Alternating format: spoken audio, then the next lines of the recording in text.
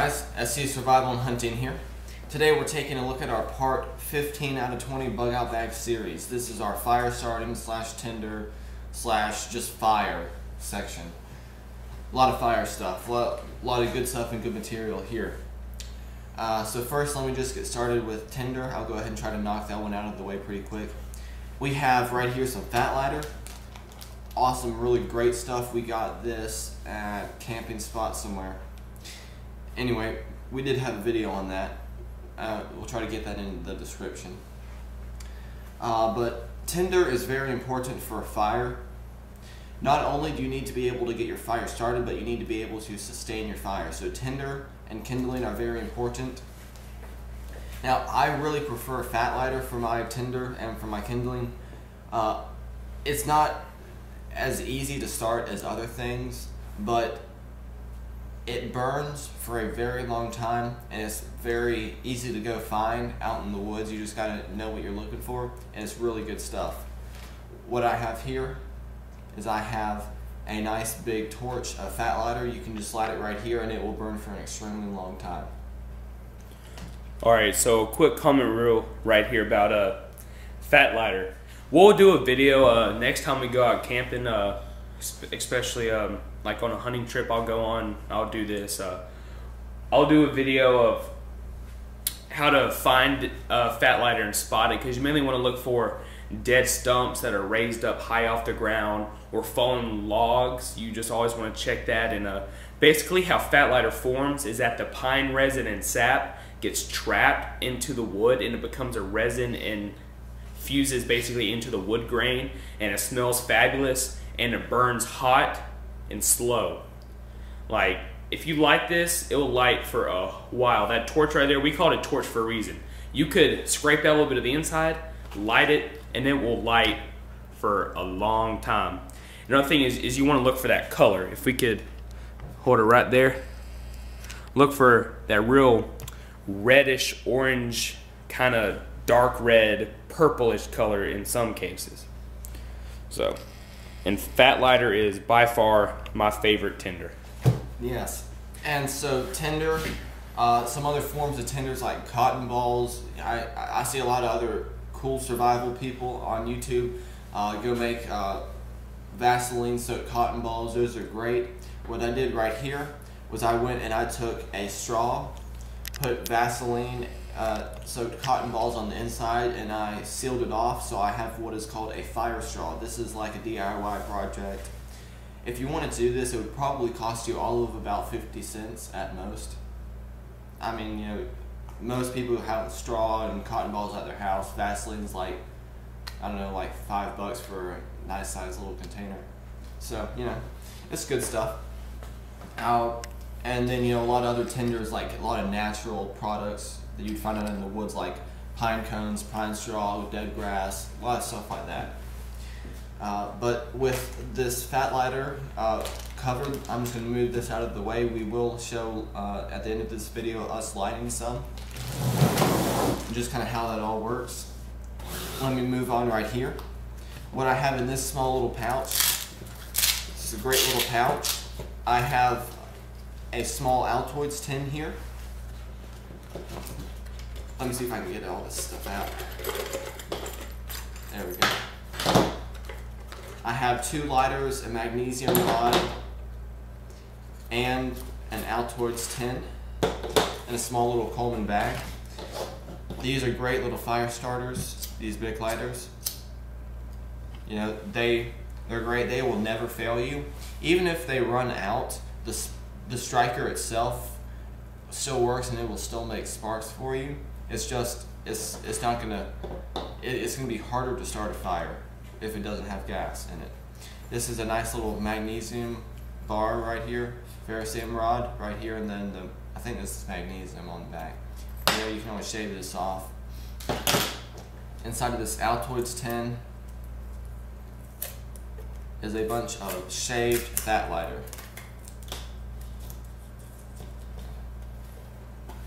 It's a bunch of small little shavings of wood. Oops. So this stuff really burns really good, really easily. You know, a lot of this dried, shaved stuff, it's really good material. I'm just gonna light one on fire right quick.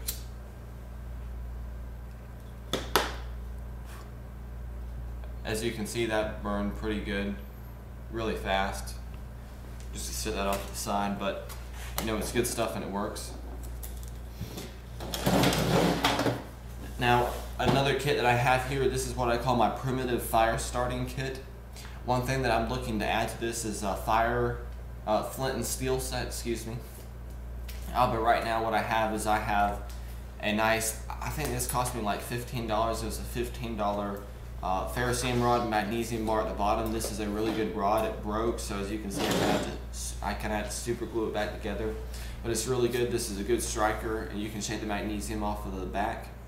What I really like about this is that if needed, you can actually shave the handle off too. So that works really well for me. Also in the bottom of it, of this awesome leather pouch, I have some small little pieces of fat lighter. And again, these burn really good, really easily. It's a lot of good stuff. So that's just all that I keep in my primitive fire starting kit for right now. Alright, I just want to say a quick comment about the lighters. People are like, man, why would you do lighters, man? You're cheating up in the woods and all that. Well, one, I like lighters because if they're not wet and if they still have gas in them, they're going to start a fire with you every time, no matter what you put on it. Even if it's wet, you can eventually dry it out the fire and still light it. That's why I approve it. I use it. Now with the flint and steel, I don't have any because I have tons of ferro rods and matches. That's what I have found to be the best choice for me. Yes, I know how to start a fire with the flint and steel and the charred cloth and the spark ender and you put in the bird's nests and stuff, but that has been a priority of mine to get. I prefer ferro rods and fat lighter. Now if you're one of those people that prefer a bird's nest, flint and steel, hey, that's cool. But with me, I like ferro rods and fat lighter. Okay, well now we're moving on to some more methods of fire starting. We have our matches right here. We have some different matches, candles, some cotton twine, another fire starter, this is something else I'll get to later. This is some good stuff, and we got some batteries. So just to start out with, we have some Endure matches, your survival matches, you know, just standard storm-proof survival matches. There's about 4 different kinds of matches you can get. You have the storm-proof, you have the windproof, you have the waterproof, you have the strike anywhere, and then you have all the above. Well, actually, excuse me, there's 6. You have all the above, and then you have your just plain matches. So what we have here in these small little bottles is we have some stormproof matches. Now these are not a strike anywhere, so you know, sadly, you know, you can't go up to a rock and try to strike a match. Also on the back it says these are NATO issued, so that's just another thing to throw in there. I'm just going to pop the top on them right here. So as you can see, you have all these matches, and there's a piece of cotton, and there's a small little cotton ball right here. This cotton ball is multi-purpose. Not only can you use it to start a fire, but it doesn't make any jingling on the matches, you know, whenever you're running around doing stuff. So it has a striker right here, then it has a striker on the bottom of these matches. Just to go pull one out here. On the top, you have the actual thing that's going to light whenever you strike it. This brown part in the middle is more your tinder, so that it burns longer, so that it doesn't burn in like 3 seconds when you light it. And then, you know, in the bottom is just your regular stick. So that's stormproof matches. Alright, so now we're looking at a couple more fire starting options, and the 2 items on the right, they are both considered tinder, and the item all the way over to the left is considered the fire starter. So what I really like is, for a good fire starter, is the Zippo emergency fire starter that comes with tabs in the middle. You can see? Sorry guys, I was doing this with my weekend. Get those sparks good. And I think this is a great way to have a fire starter for your bug out bag. It's small, it works well, and again, if you run out of tinder, you can find other forms of tinder in the woods. So you honestly, with this, you have myriad of actual uses. in it for it to last. And then in the middle, you have the extra Tinder tabs for it, which comes in the 8-pack. You can get these off of Amazon. They're $5. The lighter, the fire starter, was $15 off of Amazon. And then these waterproof Coglins fire sticks. They come in 12 packs, and I have 2 of them. So I'll set them up right here. I like them because they're waterproof. They can get soaked and they'll still light a fire. These burn for quite a while. I would have to say they burn for about maybe the whole stick, maybe 10 minutes, I would have to say. But you can break these into 2-3 pieces for each one, so that's why I like it. So again, these were other options for fire starting and Tinder. We just have 2 small little bottles of those. Now we have our Coleman waterproof matches. Now the difference between the stormproof and the waterproof, they basically do the same thing.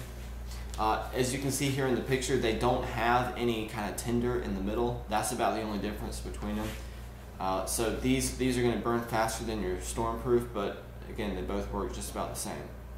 And again, with the waterproof matches, the stormproof, if it's windy outside, it's not going to blow out. But the waterproof, if it's windy outside and there's enough of wind, it's going to blow the match out. That's the only other difference besides the tinder part on there. Yeah. And, excuse me, I forgot to go over the price. These, I think, were $3 for the 2-pack. This is like, I don't know, like $1.50, $2 for like 4 boxes of these matches.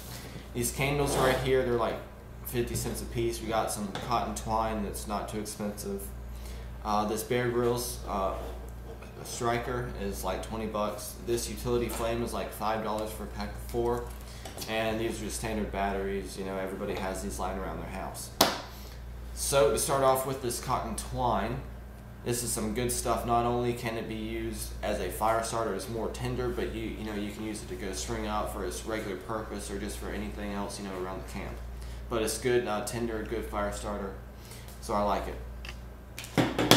Now these candles are good because candles, once you light them, they burn for a long time, and you know they're giving off a good source of light other than a fire. So you know if you don't want to go have a actual fire, you know, at your camp or whatever, these are great. You know, you could go put one in your tent or something. And also with the candles, what you can do is you can, of course, move the wick up, and after a while of burning, the wax starts melting, and what you can do with that wax, you can take regular matches and make them waterproof matches to where they'll never get wet. You can leave them in a pond. All you do is roll them in there a little bit, make sure all the excess comes off, and let them dry on a paper plate. Yep. And it works just fine. That's one of those DIY things that we at SCSurvival and Hunting like to do. So. And we'll do a video of those eventually, just like with the battery fire starting and different things like that. So what we have here is this awesome Bear Grylls fire starter.